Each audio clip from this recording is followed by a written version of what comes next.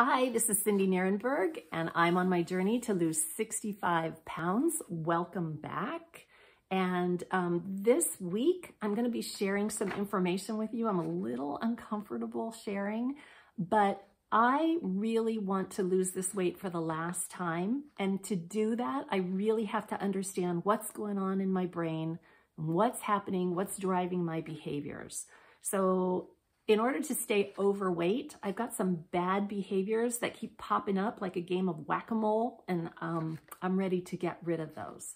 So if you've been following along, you know that my weight loss has been pretty slow, and that's the reason it has been slow. Yes, I could go on a crash diet, and yes, I could drop 10 pounds fairly quickly, but I'm choosing not to do that because I want to do this for the last time. And I'm hoping that whatever it is that I'm going through will help some of you.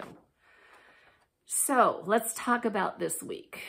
This is the week I've kind of been dreading because I knew there would come a week when I'd have to report to you guys that I've gained weight. And this week I did. I gained 1.6 pounds. There was a lot going on this week.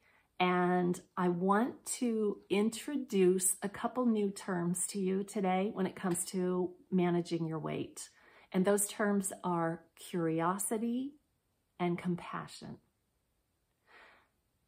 Curiosity, when we use curiosity in weight loss, curiosity says, hey, what happened objectively? Like, let's get rid of the self-judgment and let's just look at what the heck happened. So I told you I'd be honest with you, so I'm just going to give you the deal. This week, I was trying to get a whole bunch of medical procedures scheduled before the end of the year. So within like a week, a little over a week, I guess, I scheduled 4 different procedures. I had a dental appointment, I had a mammogram, I had a COVID-19 test, and I had a colonoscopy. I would not recommend that you go out and schedule all of your appointments in 1 week. However, that's what happened.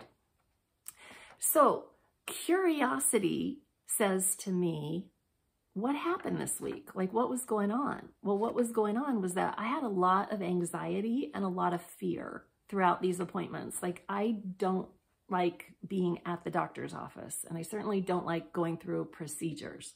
So I was potentially faced with 2 procedures that could result in a diagnosis of cancer. I didn't know. I could walk in, have the procedure, or walk in cancer-free, have the procedure, and then walk out with a diagnosis. That was entirely a possibility. Didn't happen. I'm totally clear on all accounts. But that was what I was facing. So curiosity says, oh, okay, so when I get nervous and when I get anxious, then I turn to food to calm that down. And, you know, it's interesting because I used to turn to like sweet things, but as I get older, I'm liking the saltier foods better. So this week I wanted, I wanted Campbell's chicken noodle soup with saltine crackers. It had to be Campbell's. Don't give me that off-brand. I want Campbell's chicken noodle soup.